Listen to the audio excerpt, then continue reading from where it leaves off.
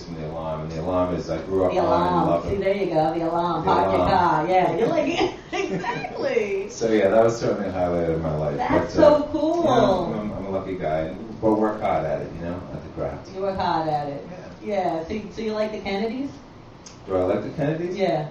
The dead Kennedys? Well, they were a great yeah, band. they were a Kennedys great band. Exactly. Well, they are pretty much. Yeah, you know, I've actually been on a plane with Ted Kennedy and got off, and I realized later that maybe he had a back problem or something, but I remember as the woman he was with was taking off all the luggage, and I thought that was kind of weird, so I went over to him like, hey, you know, I live in your son's district. He was a senator from Rhode Island.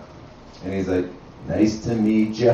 While his wife was taking off all his luggage there, so I thought that was kind of odd. And Jack Kennedy, you know, obviously the whole Camelot thing in Newport, you know, we have the tie in there, but you know, who knows? You know, history creeps up on you, and you find out what people are really like, and we're all just human, aren't we? Yeah, I met Ted Kennedy once too, though. You did? I did. I was in Washington D.C. and I was walking down the street, and I saw him, and I like wanted to ask him something, and I went over and I said, "Excuse me, do you know where the post office is?" And he looked at me and he said, "No." And then he was with this young kid, like, and he's like, "I know where it is," and he starts telling me all the information, and Kennedy's just like walking. Yeah. That's funny. But I whatever. Let's talk about you. So who else? Quiet Riot.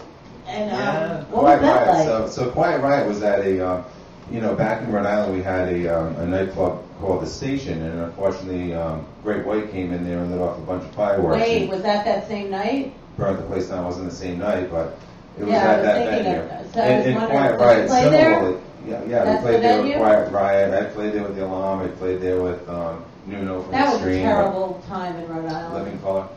That was the worst. And you know, growing up there, I had broken my hand and was getting my cast off about 4 weeks before that particular show. And I was thinking to myself, should I book the Threats, which was my former band, on that show? Yeah, and I was like, you know, I'm not sure how my hand's going to feel out of the cast. I'm like, well, maybe I'll wait. And thank God I did, because, that was you a know, bad night.